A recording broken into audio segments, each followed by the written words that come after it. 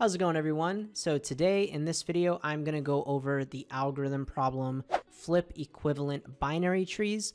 This problem has been asked a lot at Google recently, and as you will soon see, this doesn't involve a lot of code, but you have to handle several different edge cases. And also, since it is a binary tree problem, you have to be comfortable knowing how to traverse binary trees. So without further ado, let's get into it. So we are given two binary trees, and each node in the tree can have at most 2 children, and the node values are always going to be unique.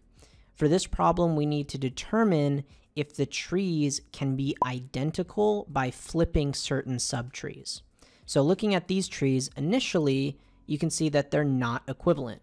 But if we swap the subtrees under node 1 for tree number 1, meaning node 3 becomes the left child and node 2 becomes the right child, after that swap, the trees are equivalent, and we would return true from our function. Simple to understand, but let's look at a more complex example. In this example, we would need to perform multiple flips to have the trees be equivalent. The first difference is in level 1 of the trees. Node 2 and node 3 are in opposite positions for each tree. So we would need to swap those subtrees. Now, level 0 and level 1 are the same between the two trees, but level 2 has differences now, specifically node 6. In tree number 1, node 6 is a left child, but in tree number 2, node 6 is a right child. So we're going to swap the subtrees under node 3. Finally, we check level 3 and see the nodes are not the same. If we swap the subtrees under node 5, we confirm that the trees can be made equivalent, and we would return true from our function again. Now that we understand exactly what the problem is asking us to do, let's go over the algorithm.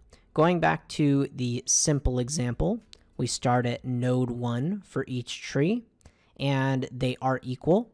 So that means we need to check if the subtrees under node 1 are equal as well. In total, we're going to make 4 recursive calls at most for every single node to determine if the subtrees are equal. So what do I mean by this? In order for subtrees to be equal, the left children and right children need to be the same. If we look at the left children, they are not the same. So this recursive call will return false. If we look at the right children, they are also not the same. So we return false there. So what we just did was we did 2 recursive calls, and both of these calls are dependent on one another, which means we need to AND them together. So we do false ANDed with false, which is false, meaning the subtrees are not equal. Now we need to check if they will become equal if we flip the subtrees.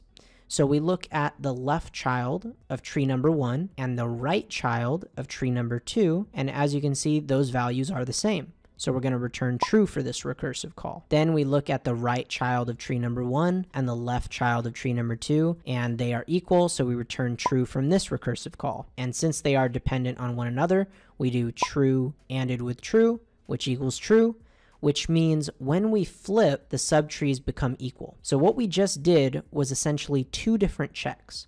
One, if the subtrees are equal as is, and another check if the subtrees are equal when flipping. If either of the checks are true, that means the subtrees can become equivalent. So from level 1, we just do false or true, which results to true, and that will become our final result because we've exhausted looking through all the levels. Just to make sure it's well understood, the false portion comes from the 2 recursive calls that we did to check if the subtrees are equal as is, and then the true portion is checking if the subtrees are equal when they flip. If either of those checks are true, that means that the subtrees in both of the trees can become equal. All right, so let's implement the code for this solution. We are given 2 tree nodes, root 1 and root 2, and we need to return a Boolean determining if they can become equivalent. So the first check we need to do is if root 1 and root 2 are null, because if both of them are null, that means that they are equal at that recursive step. So we can say if root 1 equals null and root 2 equals null, then we're going to return true. The next base case we need to handle is if root 1 is null and root 2 is not null, or root 2 is null and root 1 is not null. So if one of them is null and the other's not, then obviously they're not the same. So we can say if root 1 equals null, or root 2 equals null, or root 1 value is not equal to root 2's value, then we're going to return false. So we're handling essentially 3 different cases at this step. If root 1 is null, that means root 2 is not null and they're not the same. If root 2 is null, that means root 1 is not null and they're not the same. And then finally, if the values between these tree nodes are not the same, then we return false. All right, so now this is actually the last part of the algorithm, but obviously it's the most important. We need to perform the 4 recursive calls. So the first 2 recursive calls are checking if the subtrees are equal as is. So we can say Boolean, and let's just call it, I don't know, maybe first check. It's the first check that we're doing.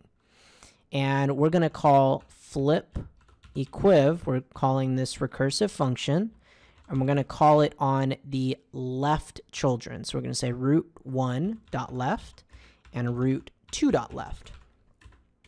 And then we need to AND it with another recursive call. We'll say flip equiv of the right children, root1.right and root2.right. So as you can see, this is doing the first check, checking if the trees are equal as is, because subtrees are equal if the left children are the same and the right children are the same. And now we can do the second check now.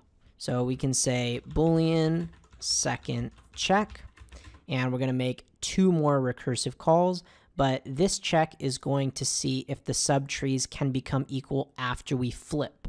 So we'll say flip equiv of root 1's left child and root 2's right child, and flip equiv root 1.right and root 2.left. So we have both our first and second checks. Now all we need to do is say if first check or second check. And so if either of those checks are true, then the entire recursive call will evaluate to true, which means that the subtrees at this step can become equal. All right, so as you can see, it's a very small amount of code. Let's submit it to see if it works. And it does. Our time complexity is going to be big O of n linear time. We will only traverse the trees to the minimum number of nodes between tree 1 and tree 2. So for example, if tree 1 has 5 nodes and tree 2 has 10 nodes, n would be 5 in this case, because we would exit early from our recursive function once determining the structures are not the same. So keep in mind, in the worst case, we may have to loop over each tree's nodes in the normal order and in the flipped order. So what this means is in the worst case, we'll hit each node 2 times. However, don't get this confused with quadratic time complexity. If we loop over the nodes twice, that would still be n plus n, which defaults to n. The space complexity is also big O of n linear time. It comes from the stack space that we use in our recursive algorithm.